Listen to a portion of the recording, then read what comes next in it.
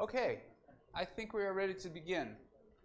And I'm delighted to see that we've actually got all four of our esteemed panelists on the podium. So what we're going to do, we have until 3:15. We have about an hour, or maybe we'll go a little bit further. We can probably push that a bit. What we want to talk today is about media, in this session, is about media and free speech. And and certainly media has played a role in all of its definitions. We are the Berkeley Center for New Media, so we're particularly interested in new media, but we're also interested in the other definition of media more broadly as all of the instruments of the press. So we're going to be looking at those issues. And as we go into it, I just want to throw out one thought from my perspective, which is something that has come up several times, which is a reference to Hyde Park. And this is in the Speaker's Corner, famously in London, where there is an essentially open platform for dialogue. And this has been going on for a very long time. And I have been curious if we could do something like this here at Berkeley. In other words, just establish a very specific spot, very clearly label it as accessible for anyone to come and speak, however heinous their message. But we would also very clearly label this as a zone where we do not guarantee any protections. In other words, you have to come at your own risk. And pardon? Amplification? I think they can't hear you. You can't hear me? No, amplification. Oh, of that. No. So that's another question, and I don't know about, maybe we can discuss, but I think the main thing is that you would have a place to come and speak, and that it would be guaranteed so that nobody could say they were denied the possibility of speaking at Berkeley. But at the same time, we say that we can't guarantee safety for everyone. It relates to the question about trigger warnings and other things earlier. I think we want to establish safety, but it's to ensure it, to guarantee it for everyone is extremely huge burden. So rather than cutting off free speech, my thought is I would like to propose that we have an opportunity for free speech, but yet we at the same time we say that it is a responsibility both of the speaker and of all listeners to understand the risks that are involved. And free speech has never been safe speech, as the free speech movement participants from 1964 are well aware, because they put their bodies on the gears and the levers of the structures, and so they were not afraid to take risks at that time. And I think we need to respect and understand that as well, that free speech does carry risks. So I know that's going to be controversial, but I thought we'll throw that out there just to get the panel started. All right. So the first speaker is going to be Nick Randhawa, who is getting his master's in the School of Journalism, and he also has a background. He's got his degree undergrad from art practice and rhetoric here at Berkeley, and he's a practicing artist, and he's worked with Ralph Nader. So please welcome Nick.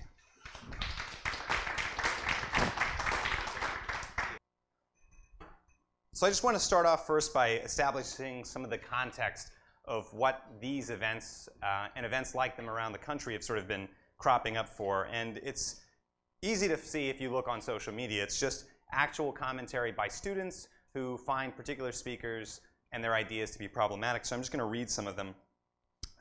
These are recent. They were from June. It says, quote, "The various actions undertaken by the university have contravened the spirit of respect, tolerance, equality, and earnestness, the ethos upon which the university is built. These actions have also dampened the academic enthusiasm of students and scholars. If the university insists on acting unilaterally and inviting the speaker, our association vows to take further measures to firmly resist the university's unreasonable behavior." This individual is then called an oppressor, an ethnic secessionist, and he's attributed with the deaths of innocent people and the panic among the general public, as well as actions that triggered riots and protests. Now, who do you think this is? Is it Milo? Is it Anne? Is it Ben Shapiro? It's the Dalai Lama. These are quotations taken from students who were speaking out against the Dalai Lama. And do you think this is in a deep red state, in some rural town? This was in San Diego, California. And these were students who were speaking out against the Dalai Lama, students of color, who were saying that this individual should not be able to speak because these were the viewpoints that these students held in a very sincere way about the Dalai Lama. And I want you just to think about that and kind of bracket it in your mind. What did these students ask for? They asked for the university to intervene. So I think the first question you have to take up then is, well, what is a university? A university is, at some level, its programs, its students, the way that those individuals interact. And it's also an institution with laws. It has the ability to enforce these laws through a security force, through a police force. You've seen the UC Campus Police. And I think at its heart, it is also a public space. Now, public spaces have been eroded over the last few decades, and they continue to sort of change and evolve, which is understandable. But the space that we tend to frequent the most, at least my generation, is maybe social media. And that's an interesting space because that space is both public and private at some level. It's private in that we can control a lot of the levers of it. We have the gears that we can sort of touch. We can unfollow, unfriend, or block somebody. And it gives us a sense of we have control because that happens at every single level. I mean, if you even follow Trump, maybe he'll sort of block you, you know? And that's a pretty interesting thing that can happen in that kind of exchange. And it allows you to narrow cast your community. It allows you to sort of dial into the specific individuals and voices you would like to hear. And it's also portable. You take it everywhere with you. Your phone is always with you. And I don't think I've ever sat in a class, much to my sort of pain, that somebody isn't on Facebook sitting in front of me like typing away. So this is something that we take into the public space. So you could always sort of like exit and enter into this like semi-private space. It's only semi-private because corporations are constantly monitoring what you're doing and then selling it off to other corporations. But going back to that, what does the law say about public space? Well, the law is very clear. The law is clear on the issue of offensive speech. It allows it. It doesn't allow all speech. It doesn't allow violent speech that incites violence in an imminent way. It doesn't allow for sexual harassment, libel, and there's other sorts of restrictions, but it allows for offensive speech. And that isn't to say that the things that people like Ben Shapiro or Ann are saying are not problematic or hateful, that the emotional trauma that is triggered by hateful speech does not lead to actual physical pain and suffering through stress or sort of issues that are sort of more widespread in the psyche of an individual. And it's not to say that it isn't hate speech. I'm not saying that the law doesn't take a position on that. And it's a cop-out to say that the laws are this way, so they almost always have to remain that way. That's a total cop-out. Laws can change, they have changed, and they've changed a lot of times for the better. And so you have to ask yourself then, is offensive speech something that we do not want to allow? Also, what is the nature of the campus, and should it change? Should the university, that is a public space at this point, shift so that it allows some more of the controls of a private space? The thing that I think you have to think about then is what is the problem with changing the law? The problem, as far as I can see it, is that you don't always control the law. More than Milo, more than Ann, more than Ben Shapiro, the tools that were given over to Donald Trump were given to him by Democrats. Obama was the one who amassed the ability to use drones in almost a unilateral fashion. He was also the one who cracked down on whistleblowers. And he was also the one who mobilized and developed an infrastructure to deport thousands of migrants from this country to the point where Al Jazeera called him the deporter-in-chief. Now, those were tools that were given over to Donald Trump by a democratic institution. And the view, I think, was, because I worked for an independent the entire time, Ralph Nader, was that individuals didn't want to openly critique him because they said, no, he's a Democrat, you know, he understands how to use this stuff. But then somebody like Donald Trump takes over. So to circle back just to the beginning point, both the Dalai Lama and Ben Shapiro did get to speak. Those are two individuals who were sort of either fairly or unfairly, in the case of, I think, the Dalai Lama, critiqued for being oppressors and so forth. But if you were to make the law or the controls that the university could shut down a particular speaker, what are the metrics on which you base that? How many are the students? How many students? Is it the type of students? Is it if it's the students of color, if a minority group? Well, how do you define that? And is it the sincerity of the students? If one student or a group of students believes sincerely that this individual is problematic, do you then act? Or in other words, how can you always be sure that if you make a law that you will be in control of the law? And if you can't be in control of the law, what will protect you when someone else has it? Thank you.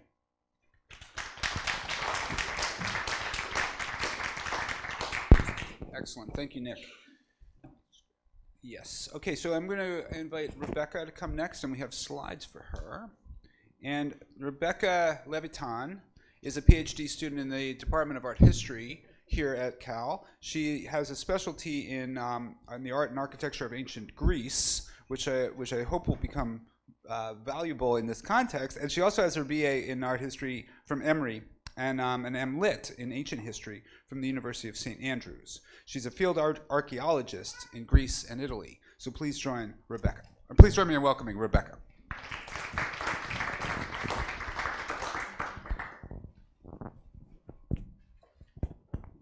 Is this on and appropriately loud? Okay, so as has been implied, I'm not actually an expert on new media or anything new at all. But I do spend a lot of time thinking about media and one medium in particular, sculpture. So my role today will be to talk about how this sort of traditional medium has come to the fore once again in this fraught political moment. The same forces that are increasingly raising questions about the limits of free speech in the digital sphere have also recently drawn our attention to a problem which seems anachronistic and wholly analog. What should we do about statues which seem to endorse, incite, or condone actions that are no longer considered appropriate or even humane?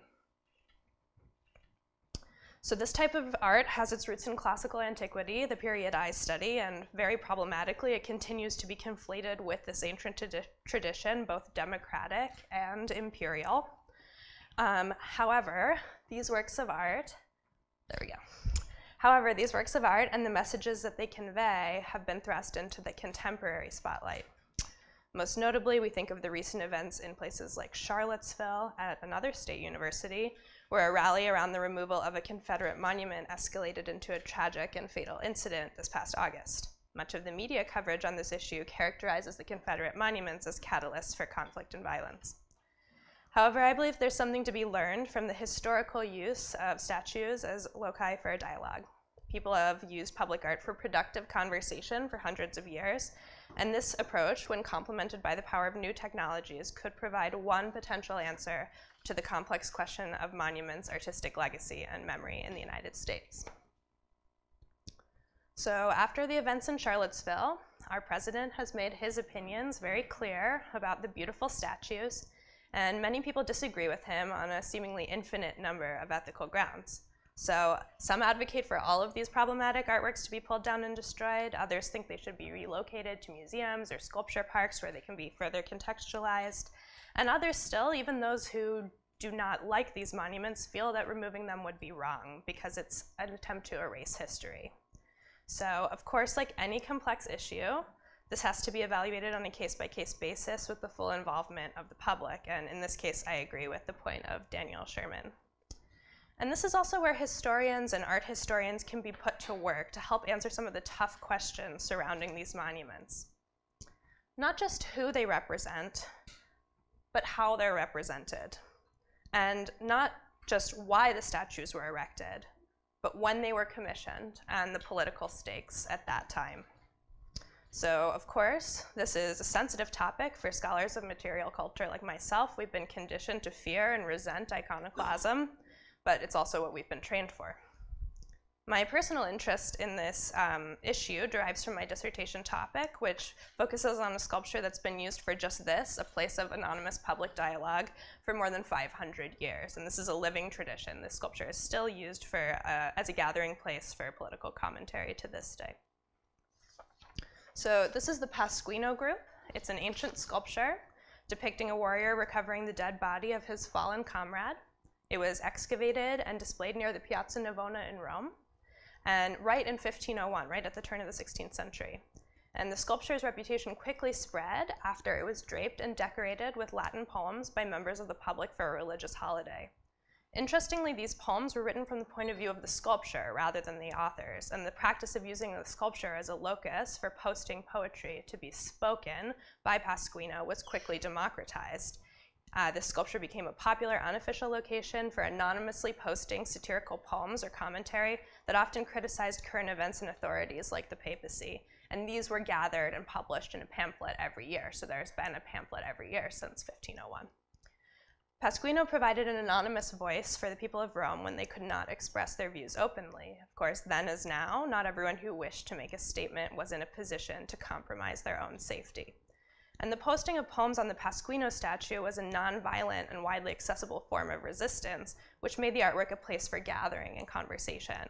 eventually 5 other marble conversants around the city joined Pasquino in a so-called Congress. And attempts by the papacy and other authorities to suppress the voice of these statues has been consistently foiled. To this day, the sculpture continues to speak through a notice board where people post their thoughts in many languages, which you can see. This is a current photo. And also he has a Facebook page. However, unlike an online message board, the posting on the actual statue and the contextualization of the sculpture in real time and space makes the consequences of the posting seem real to the public. An anonymous author has the ability to watch others read their contributions and hear their opinions, and this phenomenon provides a venue for sharing and validation, eloquent listening, without the consequences of social shaming. But the analog setup also allows for an unofficial social code to be enforced. Hateful and bigoted messages rarely stay posted for long. Often we think of monuments as static, the sculptor petrifying a moment in history to be remembered long after it's occurred. But the Pasquino demonstrates that public statues, especially those in gathering places, are adaptive and can be effectively animated or activated by their passerby. A simple QR code and a phone can allow anyone to express their opinions about a statue or even use this statue as a vehicle for expressing themselves. And statues can be displayed in dialogue with other monuments, which might provide alternative narratives. Here again, we might follow the lead of the Pasquino sculpture in creating our own 21st century Congress. And this is something that I believe the city of Lexington, Kentucky has done very effectively. They removed all their Confederate statues and reinstalled them next to Union statues. So I'd like to reiterate that this isn't an adequate response for all offensive statues, but I believe in this case it's a positive first step. However, not all cities are like Lexington, with already extant spaces for monuments honoring alternative narratives. And in these situations, we have to create these spaces, and we have to create these opportunities. This is a sentiment that I think is more eloquently expressed by Nikki Green. And once again, we can think about Hyde Park Corner, dedicating a space just for this purpose. Also in London, just like Hyde Park Corner, we might think of the 4th plinth. This is in Trafalgar Square, a place right in the center of London, and a space that honors British military histories, many of whom have their own problematic side. And there they've kept one plinth open for a rotation of publicly commissioned statues. And these often bring attention to marginalized groups that are not in the same category as those honored by the original monuments in this space, such as this monument, which honors a handicapped person. So the 4th plinth then activates a dialogue with each new sculptural installation as it's changed out. A new campaign has recently taken the idea of historical speaking statues even further, and this has happened in places like London, Copenhagen, Berlin, and Chicago, where residents can submit narratives for public art, which are then voiced by actors. And these narrations or monologues that are narrated by notable actors are available through an app, which uses a QR code on the base of the statue and is easily accessible. I think this is a great idea for cities. Why not allow the public to not only submit applications for the official narrative, but also contribute their own opinions and counter-narratives to the statues? With an implementation of a program like this, cities can create nodes of communication for far less than the cost of policing some of these problematic statues. And the same technology can be used as a data gathering tool which surveys visitors for their opinions on these statues. So the issue of offensive and problematic public art doesn't have one easy answer. However, I believe that whenever possible, we need to allow these statues to speak through placement and dialogue with other sculptures which provide fair and honorable representation to marginalized groups, and by using new technologies to connect art with the voice of the public. Thank you.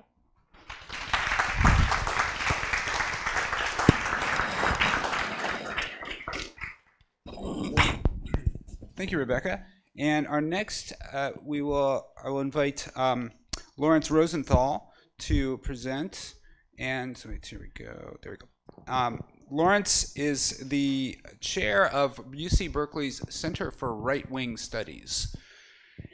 And I'm going to let that linger in your mind for just a moment there, because as it did in mine, he's going to explain his perspectives on this, which is fascinating. He was a visiting scholar at the Institute for the Study of Social Change here, and he's also been he's taught in the departments of sociology and Italian studies. He was a Fulbright professor at the University of Naples in Italy, and he's currently working on a study of the contemporary American right. in comparison to movements of the right in 20th century Europe. So please welcome Lawrence.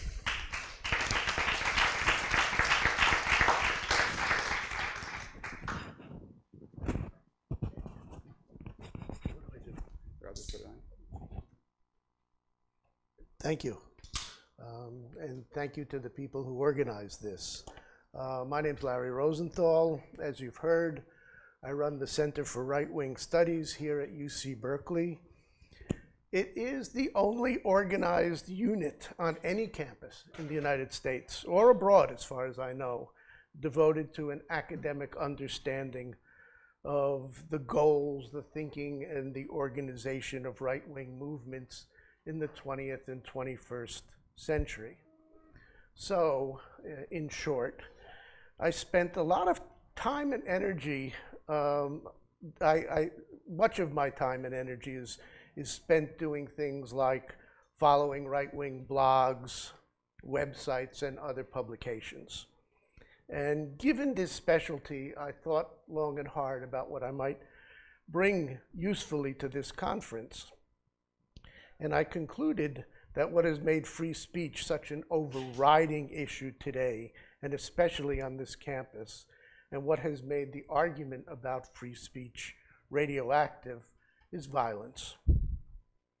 So I'm going to bring up a word that I bring up with only the utmost reservation. I've done this sort of thing, these kind of talks, for about 10 years, and I've never used this word. And the word is fascism. And as you'll see, it is a matter, in this case, of self-definition. More than any time in over 50 years, Donald Trump's 2016 campaign provoked a serious discussion of the threat of fascism at the level of presidential politics. This is very distinct from the use of fascism as an epithet, which goes both left and right. Martin O'Malley, you might remember, was a candidate for the Democratic nomination. On 2 occasions at presidential debates, he called Trump a fascist, outright. Conservative New York Times columnist Ross Douthat began considering the question of Trump and fascism as early as December 2015. Robert Kagan, kind of the eminence grise of neoconservatism, published an article called on Trump, How Fascism Comes to America. And so the discussion of fascism started with recognizing Trump's scapegoating, ethnic scapegoating. This conjured up Mexicans and Muslims. This conjured up the fear, the first inklings of fascism. Also, his hints of violence. That you can probably recall, he would say things like, go beat that guy up. In the good old days, he'd go out on a stretcher. I'll pay the legal fees, and Second Amendment people might be able to take care of Hillary Clinton. Second Amendment being gun people. And the closest example of systematic violence, however, was simply online. It took the form of doxing and other forms of threats and intimidation. What you didn't get was an organized kind of militia. You didn't get people who were following Trump who organized in militia. And this is the signature of a fascist movement. They used to call what they did in Italy punitive expeditions, fighting on the street. And today, systematic alt-right violence that was once confined to the internet is changing. And it changed right here in Berkeley. It changed in the aftermath of what the far right calls the Battle of Berkeley, which was April 15th, I think. And it changed in a way that Robert Reich hinted at this morning, which he called crowdsource violence. And in effect, what is happening now is that the punitive expeditions of the alt-right are moving from social media to the streets. You may be familiar with Richard Spencer. He's the so-called founder of the alt-right. When, after the Battle of Berkeley, he was astoundingly excited. We have entered a new world, he argued. We have entered a world of political violence, and I don't think anything is going to be the same. The actual footage of the video is quite beautiful. He says, I thought political violence would never occur in my lifetime. We are back to the 1930s. Two different camps that saw each other as existential foes, fighting for ideological space. We have two different parties. This is all new. Let me parse that. What he's referring to is Weimar Germany.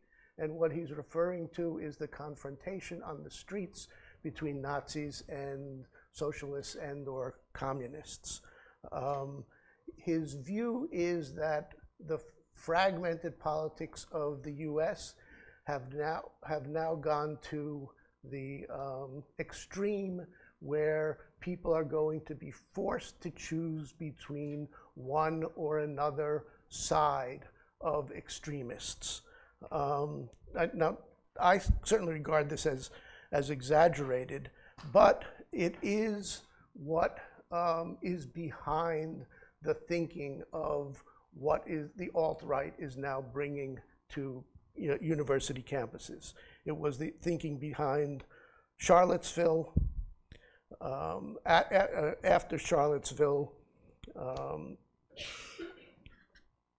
Richard Spencer had a press conference. He found the Torchlight Parade absolutely beautiful and magical and mystical. And he used an old trope of Mussolini, which is, we only act in defense. This is a quote, the alt-right is nonviolent, everyone knows this. He went so far with that argument as to describe the guy who ran over Heather Heyer as acting in self-defense. Why do I bring this up? We as a community need to understand what we are up against in terms of what the alt-right has in mind. They have presented themselves as warriors in the name of free speech. The confrontations they have participated in have given them a propaganda bonanza in the ironic name of free speech, which plays brilliantly on Fox News and in the hearing rooms of the Senate Judiciary Committee. It is an excellent strategy. It presents institutions like the University of California with drastic choices between free speech and security, issues which are under scrutiny at this conference today. Let me leave you with two more quotations from Richard Spencer. One, the conviction that history is behind him. He argues, quote, white dispossession is so real, so obvious, that a reaction had to occur. And finally, the second quotation is remarkably similar to the sentiments of the fascist avant-garde in, say, 1920 Italy. American society today is so fundamentally bourgeois. It is just so, pardon my French, it is so fucking middle class in its values. There is no value higher than having a pension and dying in bed. I find that profoundly pathetic. So yeah, I think we might need a little more chaos in our politics. We might need a bit of that fascist spirit in our politics. Thank you.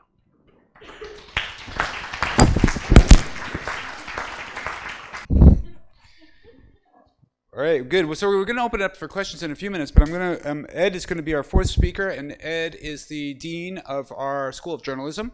He's written about technologies, media ownership, plagiarism, a number of topics. He actually wrote a weekly or bi-weekly column for 15 years on the media.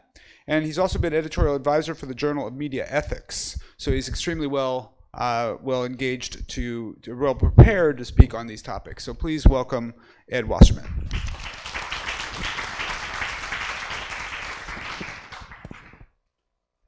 Well, thank you, Ken. I was enjoying listening to the other speakers. Let me start by confessing that I have a dog in this hunt because I run a school of journalism, and free speech is a big deal to us.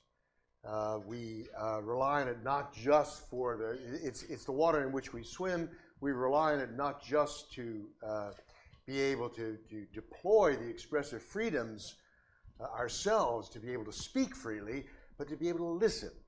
And if people are muzzled and prevented from talking, then we are cut off from the information we need to truly and accurately appraise the realities that we all inhabit.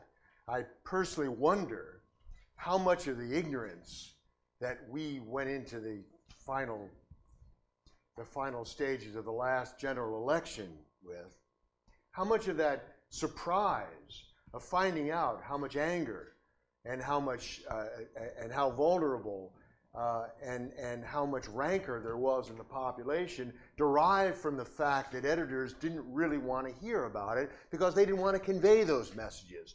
They didn't want to be running stories in which people were being quoted as expressing doubts about immigration, about fearing that their privileges had been eroded. These very disagreeable things that tend to be foregrounded in the kind of expression that my colleague Larry was just talking about. Those things were not very present in the coverage of the electorate leading up to it. And I'm wondering how much of that was a result of the unwillingness of the press to convey these things because they didn't want to anger or intimidate readers. Start with that I have a dog in this hunt, and it's in favor of expressive freedom. Now, I came here watching Charlottesville. I want you to know I spent the prior decade in Charlottesville before I came here 5 years ago to become dean of the J School. So I feel a bit stretched in the kind of both the poles of the dialectic with respect to free speech. Wherever I go, free speech becomes problematized, it seems. Let me also just a couple things about the difficulty that we have here on this campus because we are an institution of public higher education. And those, we lump those categories together, but in fact, they confer very different obligations. As a public institution, we have a legal and constitutional duty to allow a space in which people can speak their minds. Now, there may be limits to that, and there certainly should be, but those limits are pretty broad before you incur sanction. So we operate within a constitutional universe that allows people to say a lot of unsavory and distasteful things. At the same time, we're an institution of higher education. And part of what we do is create a culture and an environment that values fact-based discourse, it values logic, it values respectful speech, it values a lot of things that we have every reason to insist upon and to encourage as part of the education you get here. So it's an interesting way to watch, and I've been at a lot of meetings of deans. It's fairly high up administratively. I'm privy to these meetings, and they really do tangle with this question.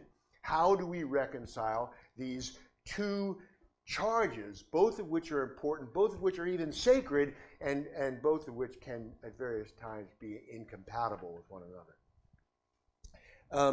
And I want to conclude with what I'll save most of my comments for the spirited to and fro that's destined to occur here. But I want to just point out an interesting irony that I haven't really been able to do very much with, that we have these two things in relation to speech occurring at the same time. In relation to the media, in relation to discourse, we have this question of what are the limits of free speech and which should people be protected for, and are they vulnerable, and is that something that we are obligated to care about and act upon. So we have free speech on the one hand, and they have this fake news business on the other. And I'm kind of wondering, how is it that these two things have surfaced at the same time? Are there common threads? And I expect that some of you may want to weigh in with your own ideas. I think it has something to do with the destruction of authority in the world of discourse. I think that we no longer know whom to listen to. The brands that once were prestigious, that we believe in, are being suppressed, systematically suppressed online by the way in which internet-based news is shared. We don't know where we're getting information from. Where did you hear that? I heard it on the internet. You get that kind of nonsense all the time. People don't understand once upon a time there was a brand that stood behind information, and they conferred authority because you knew that the people associated with that brand checked out the information, they contextualized it, they took real pains to make sure what they were telling you was true. So we have this, and now we have this question of whether who is to be trusted. Where is authority in this kind of environment of digital populism, if you like? And I think that, so I don't know exactly what the connection is, but I know there's a connection between the fake news critique, which I think at its broadest expresses a very strongly felt and widely felt attitude of skepticism toward the news. And the news has done a great deal to earn that reputation and earn that and to provoke that kind of skepticism. So I view fake news as far broader than just fabrication and far broader than just content that certain politicians find unfavorable or disagreeable. I view it as a reflection of people looking at news saying, well, I'm not sure why they're telling me that. I'm not sure what consequence to attach to that. I'm not sure how well-founded that is, how factual it is. Because they may turn around and I may find out 2 days from now that the reporter who did that systematically was making things up and nobody blew the whistle on him. So I just throw it out to you, I think to some degree a disparagement or a denigration of the value of discourse as a truth-finding mechanism is something that joins these two things together. One other point, going back to our reliance on free speech in the journalism business, it's remarkable to me how this freedom of expression is invariably attached to freedom to share opinions, not freedom to share facts. In my world, the most egregious and the most consequential and the most harmful actions that are being taken by the state have nothing to do with keeping people from expressing unsavory opinions. They have a lot to do with stopping people sharing unsavory facts. And we have an unprecedented number of prosecutions for espionage under the first Bush, then Obama administrations, and we have this freeze on whistleblowers. So I think that when we talk about free speech, let's not forget it isn't just a matter of opinion that's in doubt. I think it's more harmful and more consequential is the fact that people with publicly significant facts are being stopped in the name of national security, in the name of proprietary information, if it's private employers that are involved, that these facts are not getting out and not getting shared. And that's a much greater danger in the longer term, in my view, a lot greater danger to the kind of civic health of this society than is the restrictions on fact, on opinion. So I'll leave it at that. Thank you.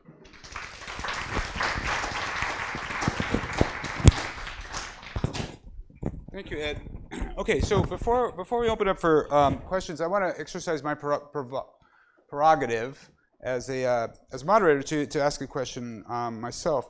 And I'm very intrigued by what Ed, by what you just said, because I have to say I think this question, saying that this is a sort of a loss of authority on the part of our institutions, of our channels of news, or our most august channels of news are being questioned. And certainly it's true that there is a matter of whether they're free to report facts. But I think we have to admit that it's a selective, very selective lens that chooses which facts will get reported in an institution or a medium such as the New York Times, exercises extreme selectivity in what it reports. And this is a theme we've seen over and over again today, which is that that the New York Times was missing reporting on a number of issues that were very, very crucial and had been and had not been reported, I think, either deliberately or just by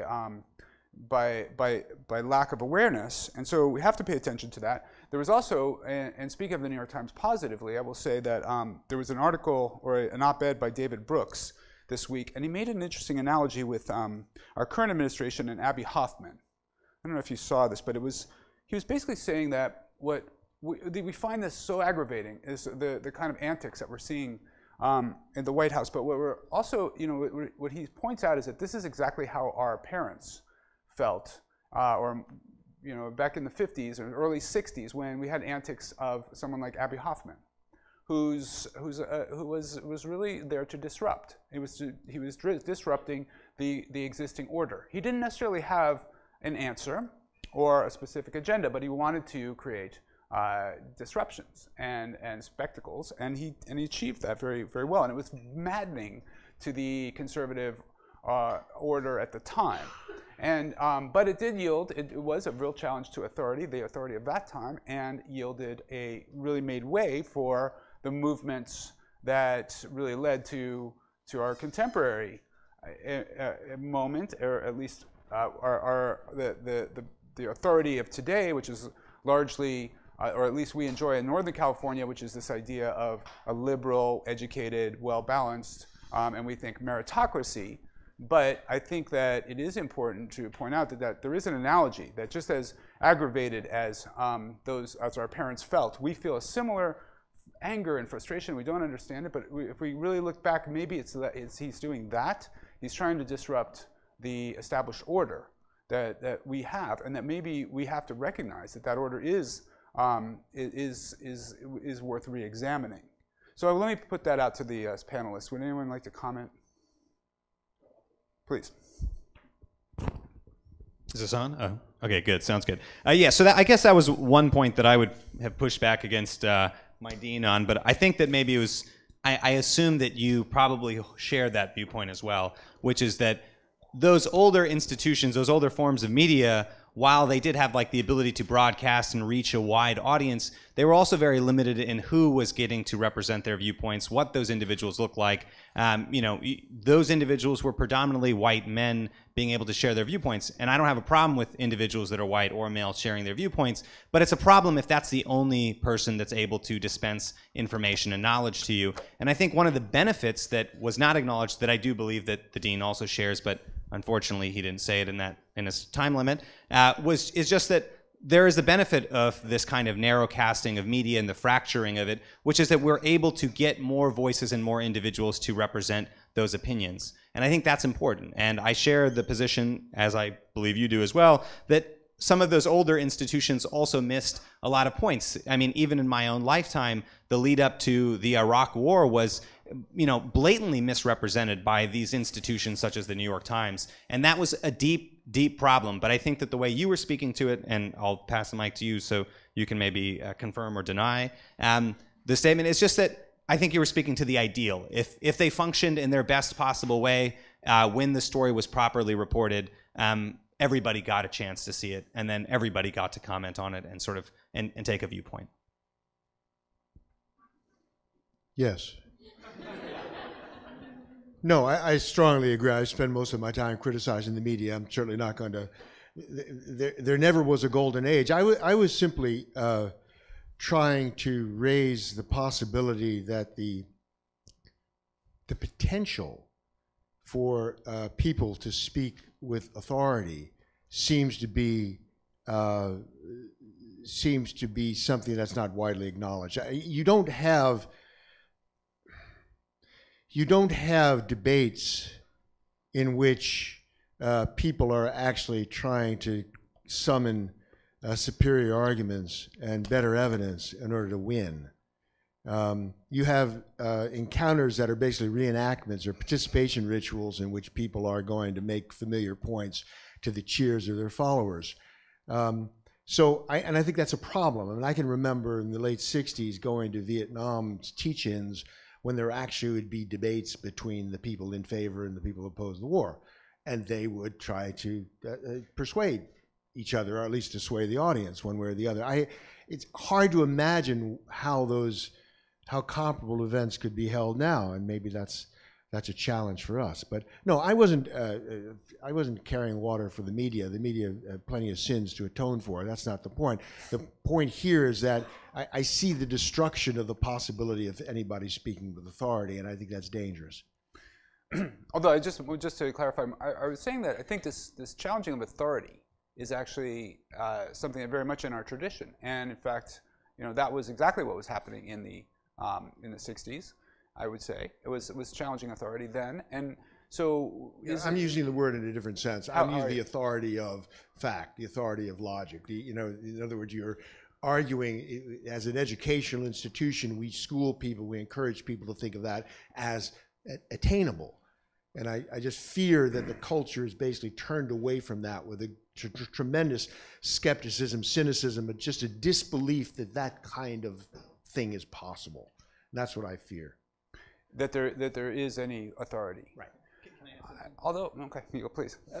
So I think that goes back to the point that I brought up, which was that oftentimes tools or forms of logic that are used to be counter hegemonic against the oppressor are oftentimes inverted and used by the very same oppressor. The language that these individuals used against the Dalai Lama, to me, have no attachment to reality. To call him an oppressor, an ethnic secessionist, to say that he caused the deaths of innocent people and panic among the general public, that his actions triggered riots and protests, that to me seems to be devoid of the reality of who he is. But I don't deny that these individuals believe this with all manner of sincerity. It's that I don't know how they can anchor it in something that we can find as common truth. I think this is also a problem that was developed by philosophy. Bruno Latour and a lot of postmodern thinkers who were deconstructionists and tried to undermine the ideas of like a factual, like authority, like a base of authority, said that authority is situated within a context of an identity and a worldview and a perception. And so they went around sort of deconstructing things rightfully.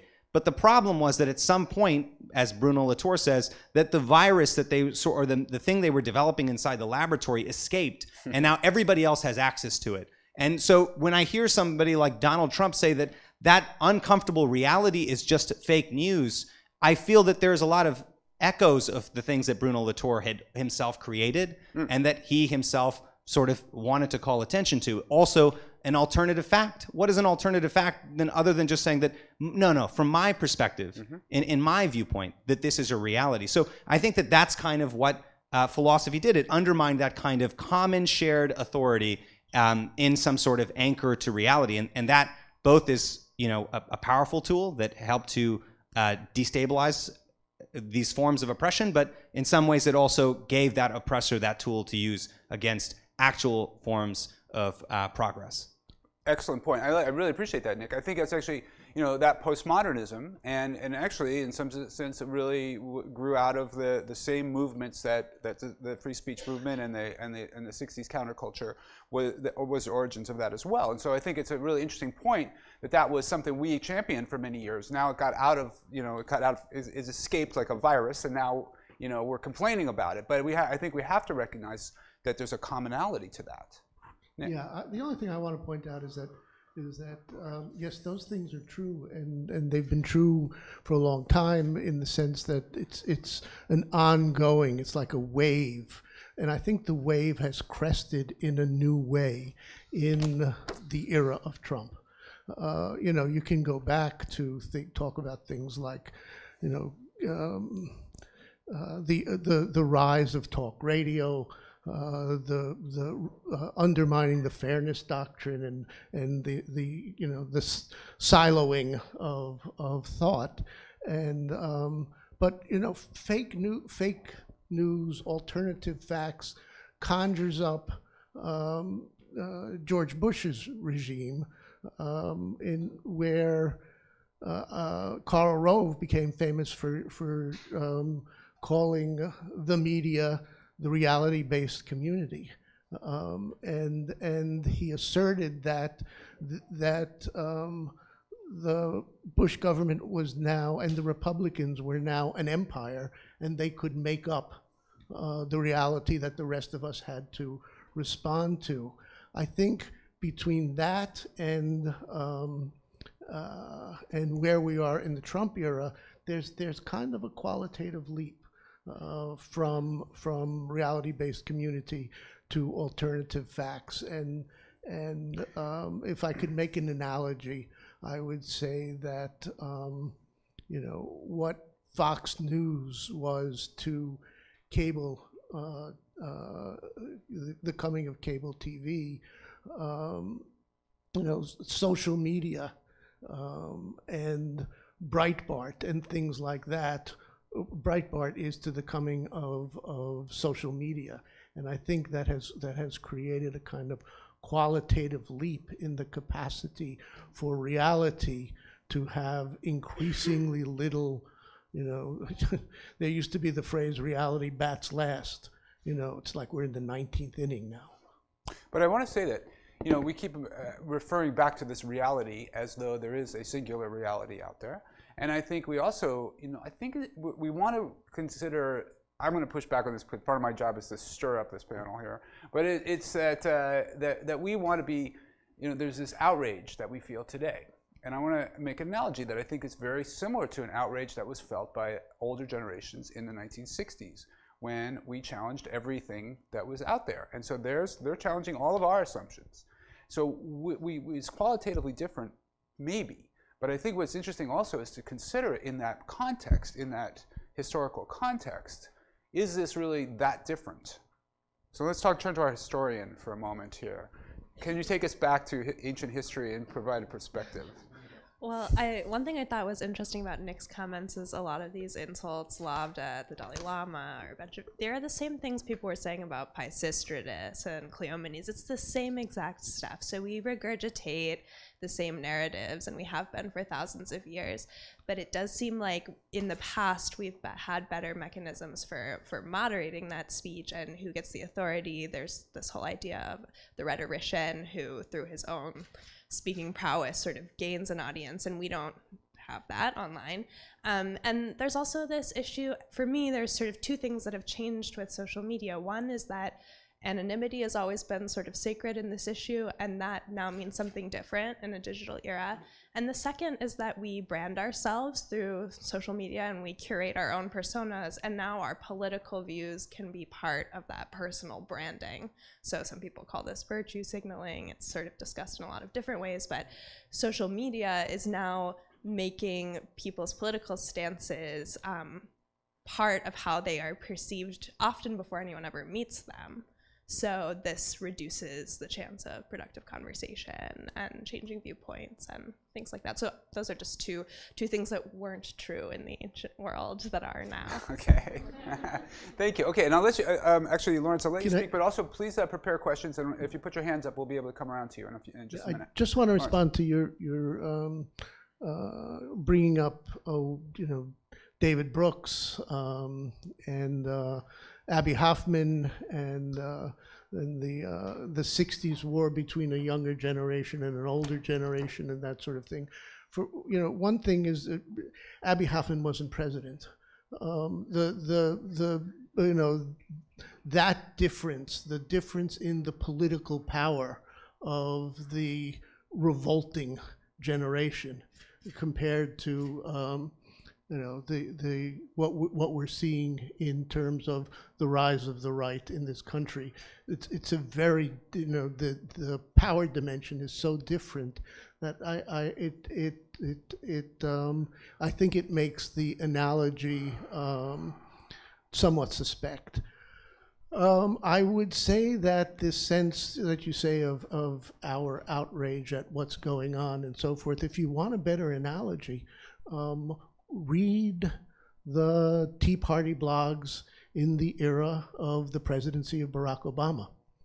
There is a parallel to the outrage that people feel about Trump, which is kind of one for one, and gets at the question of the gross incompatibility of views.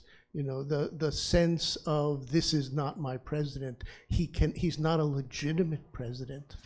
That parallel is extraordinarily deep from 2008 to 2015 on the right, and what is felt in Blue America today. Absolutely, but that's really my point, is that the outrage is we haven't been on the receiving, we haven't been feeling the outrage, I think, until recently, and now it's our turn. And so my point is, though, that there is an analogy. I think I would love to hear from others on this point, but I do think that there's something there in terms of some link, and it will help us maybe to understand and come to terms with what's going on right now. So, okay, we have hands in the audience. I'm going to give Barbara the first one. And I ask you to keep your questions short because we have about 15 minutes for this session and also the answers. We'll try and go quickly. I'm going to offer a couple of speculations. It has seemed to me for a while that the right-wing intolerance of limitations on free speech may come from opposition they have found in ordinary daily situations against the use of the N-word, and especially in mixed company, by the way. I speculate also that hostility toward women may come from disapproval by women of such use of that word in ordinary social discourse, one. The other speculation is that in regard to the fake news, perhaps the guiding principle of these news outlets we're finding problems with do not put their primary responsibility on reporting truth, but rather supporting their cause and helping to win for their side. Panel? Well, I think on the last point, you're absolutely right that this is basically what Fox News did, which was if you think back prior to Fox News, what television news looked like, it was somebody behind a table and they had reporters and so forth. And what they did is they essentially emulated that form, but they didn't invest in somebody who's in the Washington bureau, or a bureau in San Francisco, or a bureau in Tokyo. They did it on the cheap, and they did it by putting people behind the same mise en scène as Walter Cronkite, but they were in no way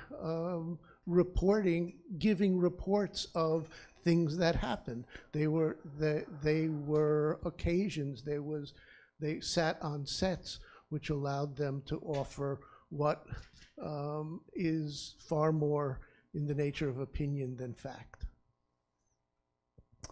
So who is our speaker? Right here? No? Okay, pass. And sir in the back.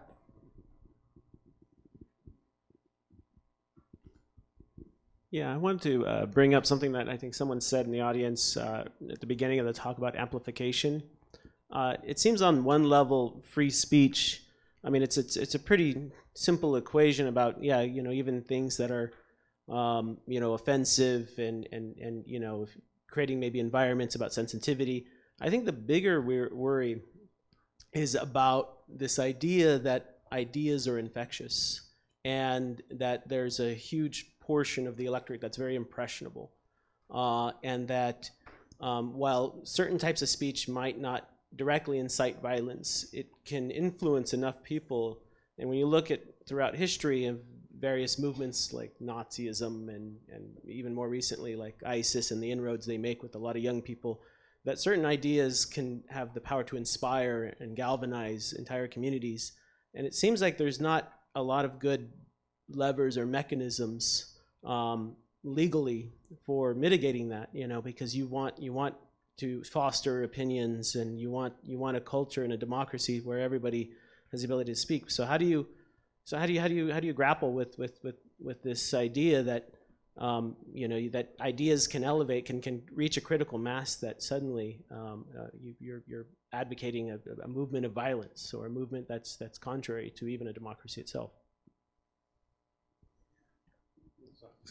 Interesting question. I think that we are committed to the notion that the way to counter speech is with more speech, and that ideas aren't just infectious. They're not just pathogens waiting to implant and take us over, but they are propositions that can be countered and that can be defeated. We're kind of that's kind of our that's kind of what we came in on. We are an institution of higher education, and that is the process that we want to submit to and encourage other people to operate within. I just want to a little bit. Seemed to be some denial here in the room of the fact that a right-wing student, University of California, Berkeley, might feel a measure of cultural isolation. And I think that we'd be fooling ourselves if we didn't understand one of the things that dramatically changed from that era, the era that you're talking about, to now, is that the left didn't control the universities then. And the left controls the universities now. And I'm sort of sympathetic. I know that's a grotesque overstatement. I get it. But I don't think anybody here would deny, and regardless of the fact that the conservatives seem to be in control of all available levers of power in government and all the rest of it, it'd be hard pressed to deny the degree of cultural isolation and the degree of estrangement that somebody who's a conservative would feel on this campus. So we are regarding them as the ascendant, as the elite that's in power, that's running this society. But I promise you, they don't regard it that way. They regard themselves as very much kept out, their ideas systematically disparaged, and they don't have an opportunity to be heard. So I think that we need to put that out there. If I ask for a show of hands, how many conservatives are in this room now, I think we'd, so there's both of you. So, but I think we need to acknowledge that reality. They've been fighting this for a long time, and most of the free speech issues on campus from like the mid-90s on have been free speech issues brought by conservatives, opposed to speech codes and restrictions and all kinds of things. So we need to sort of call that for what it is. No, excellent point. I do think, as in the last panel, it came up, how do we provide a safe space for people with conservative ideas? I completely support that. I agree. I think that we absolutely, that's a very important responsibility. Now, I'm really happy to see a number of younger students in the room, and I'd like to hear from them. So anyone under 25 wish to speak? Would you? Yes, so two people, but this young woman right in the middle, did you put your hand up, or was that just now? No, don't worry, I didn't mean to put you on the spot. How about this gentleman right back here with the blue? Okay. Yeah, so my question regards, how effective you can actually be by trying to suppress, ideas that you might believe are intolerant or hateful. Do you think in a way that trying to suppress those ideas give them like a measure of validity to, at least a certain group of people that, by treating them as so dangerous and working so hard to suppress them, that it can make them even more attractive to some people? Maybe we can get the historical angle, just because you can sort of broad sweep and sort of cover that, no? Well, one thing that, this is only sort of related, but one thing that in a broad sense I think is interesting is that we have this very double-edged sword. With the liberty of free speech also comes the consequences, and we think that in places that are more sovereign or traditionally have more of a sovereign view on moderating speech, that they do not have the reward. But most of the examples we've been talking about the successful use of spaces, monuments, gatherings for people to speak constructively have been in these countries that actually have sovereign governing documents like the Magna Carta. So in the large sense, I think we have a very distinctive and idiosyncratic situation in the United States, and that we were founded in opposition to that. But I don't think that in places that have restrictions on hate speech, for instance, that people there feel more of a desire or more legitimacy towards hate speech. I think if we look at how events play out in the world right now, those countries that do have restrictions on that type of speech don't have more violent incidents than here. I want to just add one point to that. So a lot of people that I've had some of these free speech debates, they'll say like, well, look what happened in Nazi Germany. Like they have restrictions. And I didn't actually know what the restrictions were. I would just say, okay. And then I asked one person earlier today, well, what are the restrictions then in Germany? And then they didn't know. They just assumed that there was all these restrictions.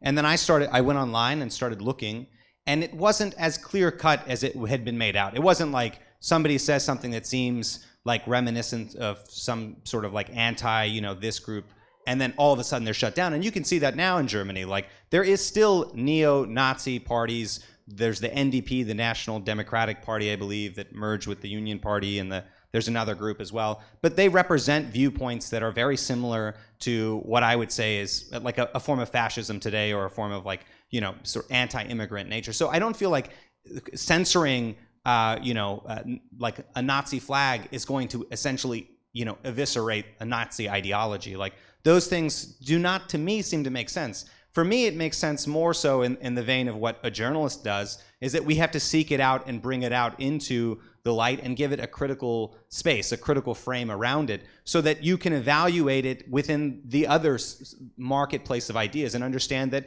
those ideas are ridiculous and those ideas are problematic on all sorts of levels, and try to dispel it, because you don't really have, I don't know what the alternative is. I mean, the alternative is what? To like just keep separating our countries into pieces so that like finally we're amongst a group of people that look like our Facebook map? I mean, I don't know what you do or how you sort of move forward. And one of the problems I have also, just on a historical point, is our invocation of fascism. I used the word earlier just right now, and I think it's also a problem, because I think a lot of times we think about fascism historically, and we think of the Nazis and us taking down the Nazis. But it is utter nonsense to act like we were not racists. This country was not founded on racism, and it did not work on that basis. We might have been out there going against Adolf Hitler, but we declared war against Hitler after he declared war on us. We declared war on Japan first. We denied a ship of Jewish migrants who were fleeing from the horrors of World War II. We pushed them back, and some of them did die.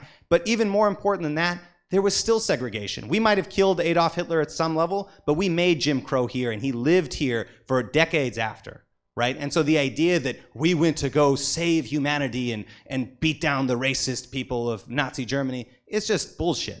And it's a part of an American idea of propaganda that I think we have to move away from. So when we talk about fascism, our Nazi past, like of fighting against Nazism, was not born out of this moral virtue of doing the right thing. I think it was born out of a complex series of things, and I'm sure some people were against it, but that certainly wasn't the reason why I think that animated our war, nor was it reflected in our values here back at home, because we still segregated it against individuals, and we still instituted all sorts of problematic laws against different minorities afterwards. And we still do today. And yeah, exactly. There you go. So, okay, so any other of the younger generation wish to speak up? There she is. Okay, I like that shirt.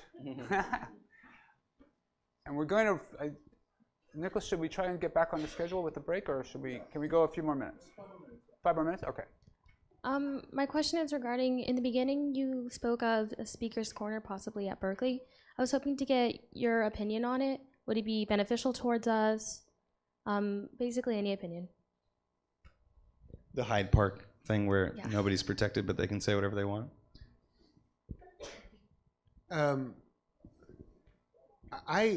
don't like the idea of sequestering a place and say you can speak your mind there. That's what a university is for.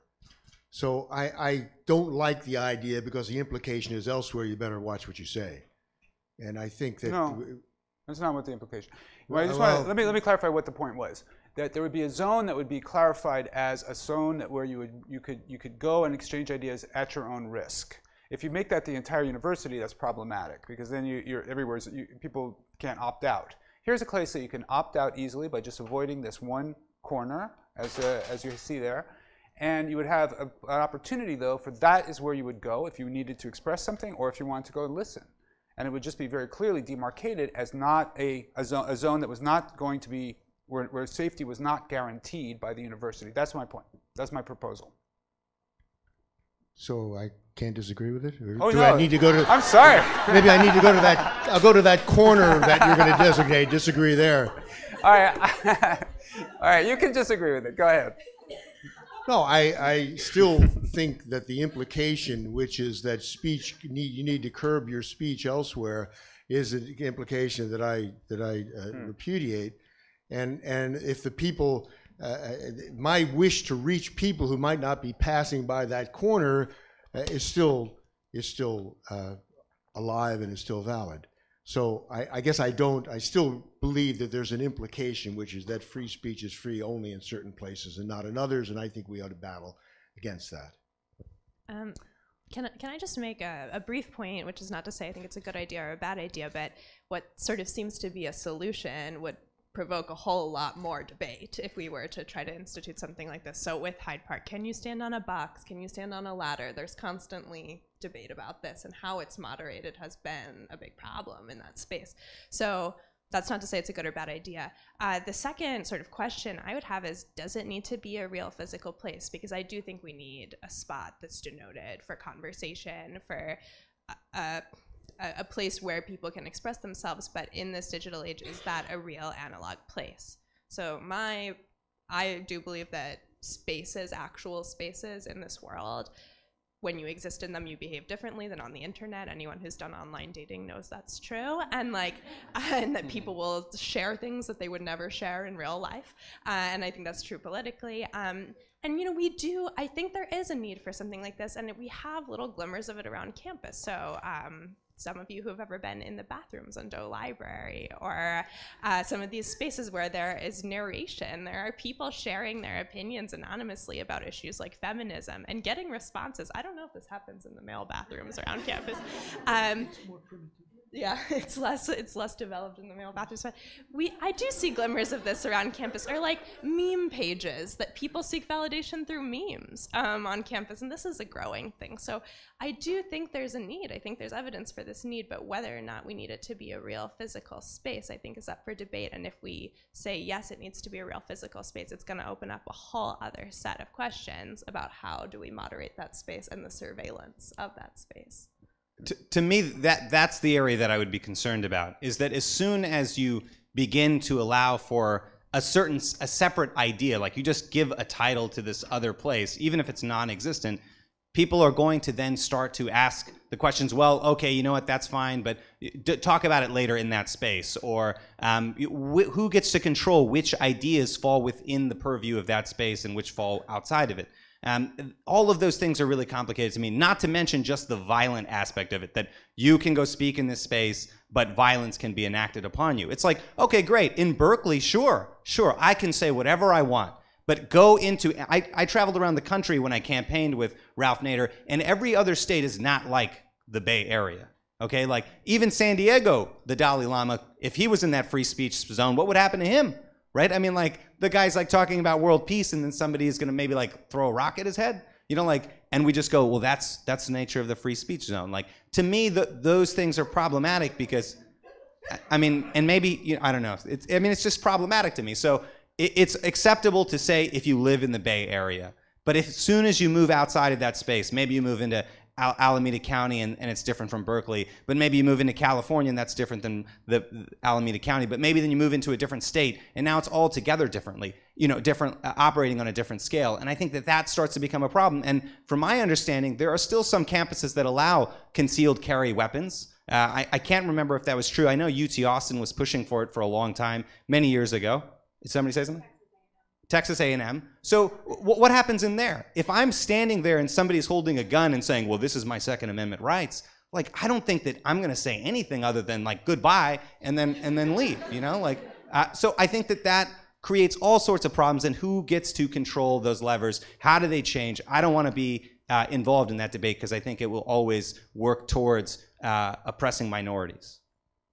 Okay, so we are almost out of time. I see a couple hands here, but I think over 25, maybe not. But any last words from the younger generation here? Because I do think their positions and feelings are so important to the future of these issues. Yes.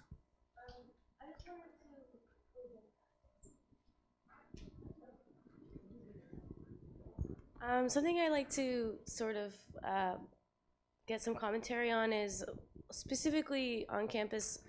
A lot of what I've been hearing about the debate is like protecting. So what you said about like protection and violence and the sort of abstract protection that is not offered in the speaker's corner.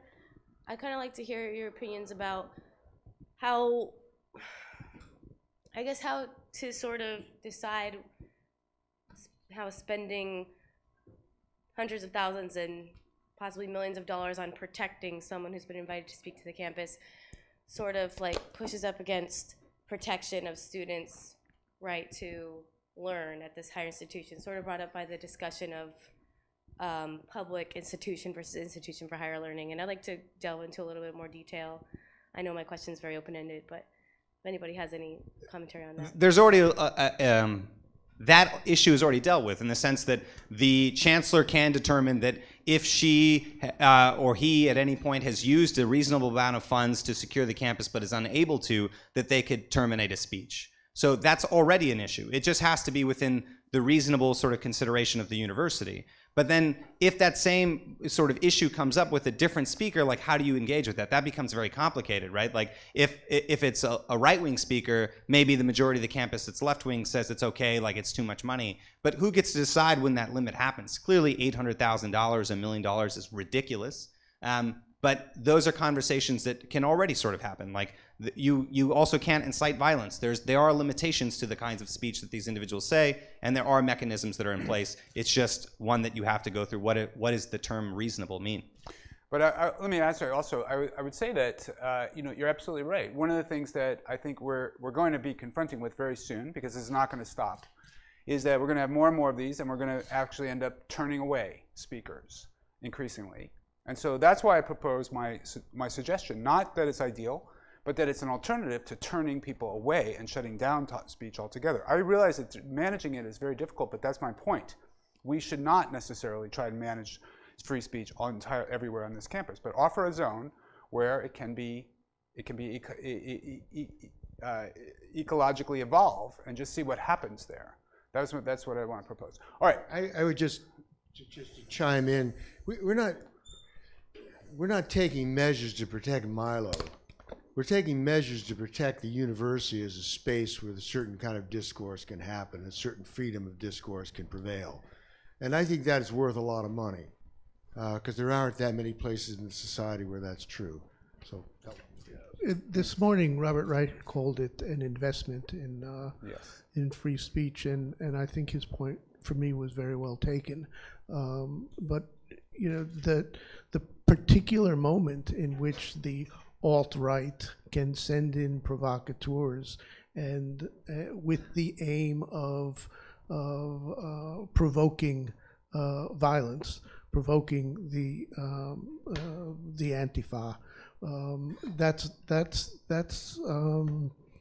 The university has such conflicting interests in terms of free speech, in terms of security, in terms of publicity, that it's a very, very difficult choice.